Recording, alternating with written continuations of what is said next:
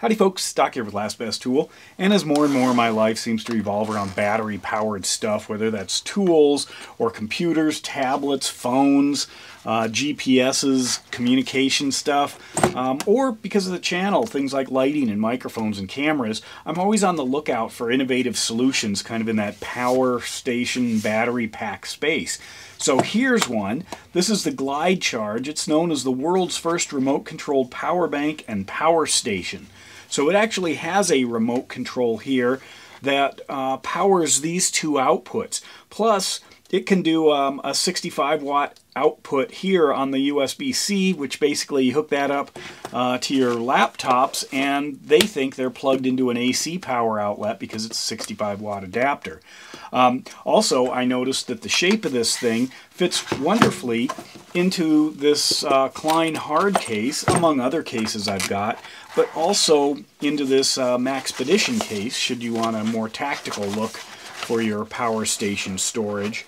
So this snugs in here, and you can fit the remote in there with it. But anyway, put these aside and take a closer look at it.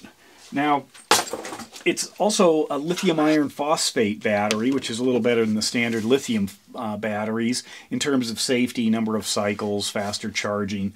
But let's take a look at two things. One of them in particular is this number right here. This says that the battery capacity is 99.84 watt hours. That's less than 100, and that's deliberate.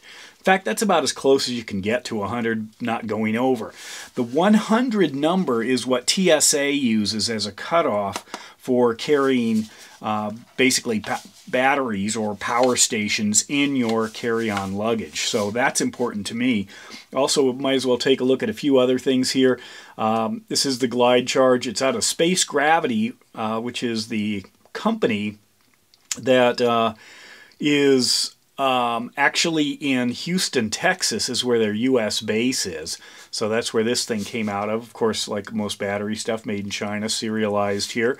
But anyway, so we've got in and out on the USB-C, standard 5 volts, 3 amps there. You can also get, it does have a 12 volt out. It comes with the two cables here, the USB-C as well as this 12 volt out. And that's a sustained 50 watts. That you can get out of this thing for driving. Things like speakers is one of the things they suggest, gaming devices, etc.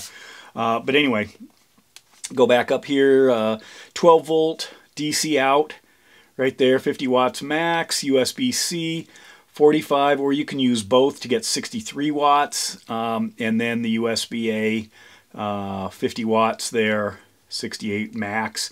The interesting thing here, that's on the DC, of course, the interesting thing here is the remote control. So let's take a closer look at what that is. So there's a little sticker on here. There's only 3 choices, so if you lose that, you're fine. Press once to activate the standby battery and remote control. So if I push this once, you see it lights up. And now it is in a standby mode, which means that whatever's plugged in can be activated. In one of these two can be activated with this remote. Press and hold to permanently activate the battery. So if I hold this in, and now it's just going to stay on, so the remote doesn't matter because it's on. And then press and hold, and it will shut off. So there's the off part. Let's go ahead and turn this thing on and show you what this does. So I've got a USB-A here, and I'll plug this in. And it is into, this is an O-light wheel here. You can change, or an O-strip. You can change the colors here. Kind of a fun little thing. So we'll go ahead and run the remote. So off, you can see that. On, off. So that's one of the claims to fame, and I started thinking, well, what could I do with this?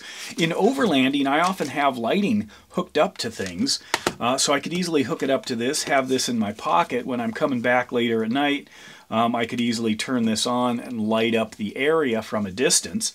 That's a possibility, or light the interior of a vehicle or something like that. You could also use it if you've got some kind of USB speaker, if I wanted to shut it off right away.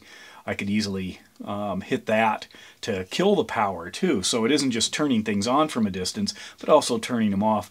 And one thing I found interesting is in the instructions, it talked about the distance. So coming out of the front of this remote, it says, you know, if I'm pointing it this way, it's got a 5-meter range, but if it's pointed this way, it's got a 3-meter range. I thought that was uniquely specific.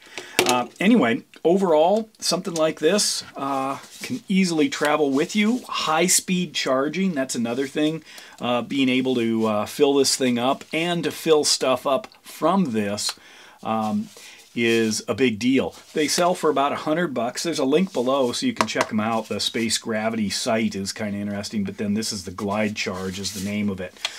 So pretty substantial unit. A lot of the others that I've looked at in this space for the 100, just sub 100 watt hour designs that have unique features have been about twice the price of this thing.